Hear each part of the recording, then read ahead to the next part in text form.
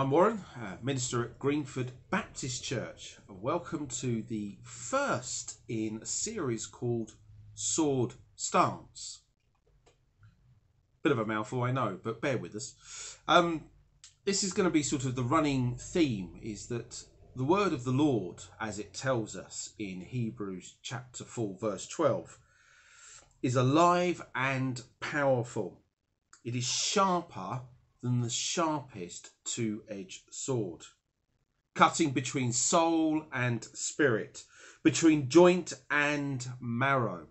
It exposes our inner thoughts and desires. So the word of the Lord, both his word that sometimes he expresses out from what we consider his mouth, but also the word of the Lord is his word.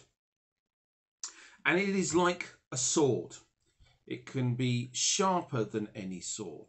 It can cut between the rubbish that's in our lives, if I'm honest, and it can also cut and purify stuff that needs to happen through us.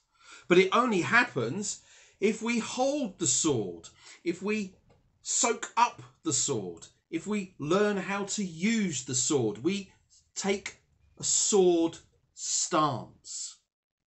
Now, looking up lots of sword imagery and different angles, there's lots of different names for certain things and what you can do with a sword, with attacking slices to parrying and defending yourself. So the word of the Lord can be used for really two fundamental things. It can be used to attack the enemy clearly being those who are in the dark spiritual realms, as it shows us in Ephesians 6. It can be used to use the word of the Lord to attack back at them, to say, no, you're wrong, this is what the word of the Lord says. Like our Lord Jesus Christ did when Satan tried to tempt him. And actually, if you notice, Satan tried to use the word of the Lord to trick Jesus.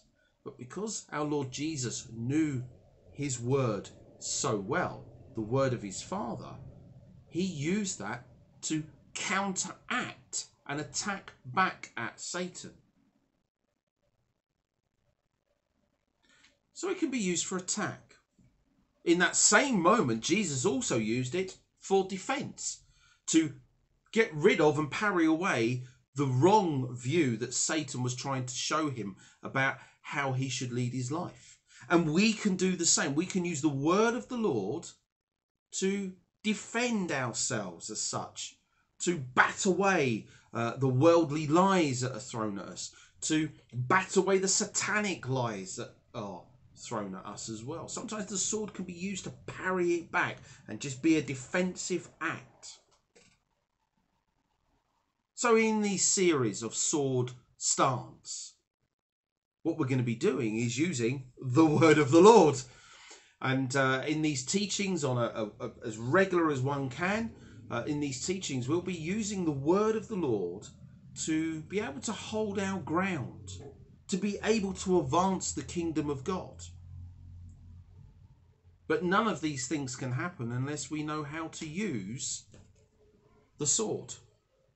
If we don't understand the sword, if we do not practice the sword.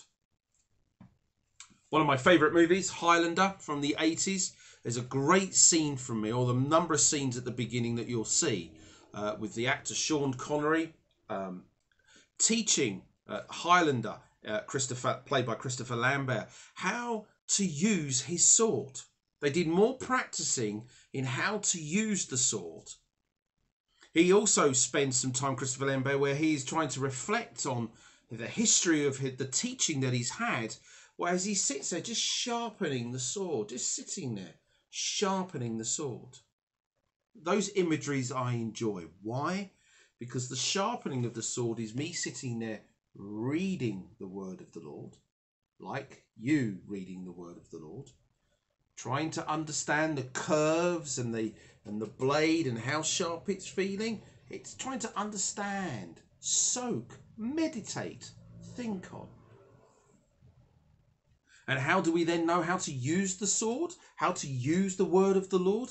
Well, it takes practice. It takes more practice than actually being in the actual battle. So if we don't spend daily practicing our sword stances, then we can never use it effectively. So in these times, in this overarching banner that we're going to call sword stance, we're going to be spending time understanding the word. We're going to be using time applying it to our lives so that we know how more effectively to use this word like a sword. So that our sword arm doesn't come so exhausted so quickly, because we've learnt to use our sword memory muscles, i.e. our spirit, as we use the word of the Lord in a more effective way on a daily basis. So I look forward to doing these videos with you. I look forward to maybe sometimes giving a few challenges every now and again and asking a few questions, and hopefully interactively you will come back and put some comments about what you think I've just said. And then maybe together we can train together in using the sword, the word of the Lord. God bless to you.